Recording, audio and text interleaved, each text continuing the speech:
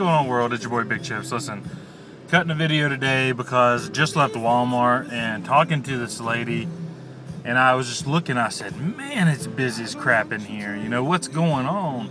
And she said, well, you know, summer's coming to an end and everybody's getting their last minute shopping done for going back to school. And she was just talking about it, and she's like, yeah, it's been pretty much hell all summer long. You know, I've only had, you know, a week off the entire summer, so I haven't been able to do anything. I haven't been able to go anywhere, or, you know, couldn't afford to do this or do that. So she's basically telling me all the problems that she has, all the issues, right? And I just looked at her and I said, can I ask why you still work here? You know, she needs the money.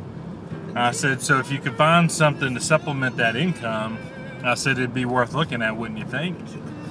And she's like, yeah. She's like, in this economy, it's just bad. You know, there's no jobs, there's nothing out there.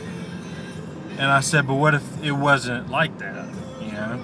And I said, I'll give you my card. I said, you know, take a look at what I do.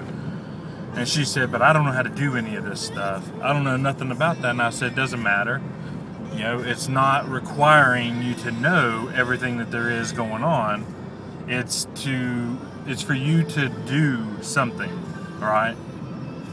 It's for you to actually partake in making your own future, dictating your own life.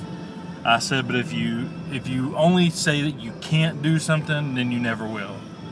But if you are willing to take a look and you're willing to take your life to the next level and give yourself a chance at freedom, give your life the opportunity to make a different situation, another choice. You know, it comes down to the power of you, the power of your thought, the power of what you think, and then you take action, right? So I didn't get too far. I was checking out, but I left her the card. I just said, you know, look at it and just take it serious.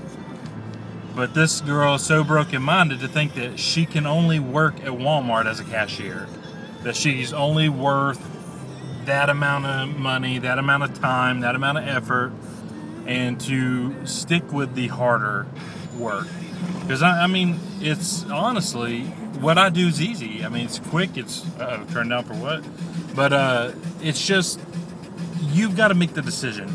You've got to make the choice. You've got to decide what it is you want. You know? Turn down for what? But it's your decision. You know what I'm saying? It's your choice what you decide to do.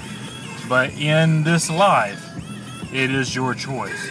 So if you think that all you deserve is Walmart, if all you deserve is that 9-to-5 life, you know, slave grind, first shift, second shift, third shift, then that's all you'll ever have. All right, so today make a decision of what's important to you. Decide what you want for your future, not what they tell you, not what they hypothesize what you should do or what you're good at. Make a decision what you want and then go out and get it. Make your dreams become a reality by setting a time limit, which is considered a goal, and then go do it. Make it a great day. I dare you.